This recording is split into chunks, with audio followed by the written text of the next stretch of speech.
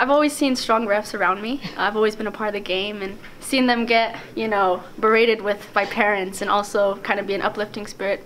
So I kind of wanted to see what it was all about, and I knew it would give me a little bit of money and let me be a part of the game. I got to see just being really welcomed by other refs as, it's a very small community and they just don't have very many people around.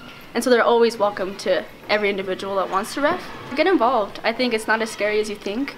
Every ref is actually really nice and there to help the kids and just really love the sport. So just get involved and talk to any ref. They'd be happy to help you.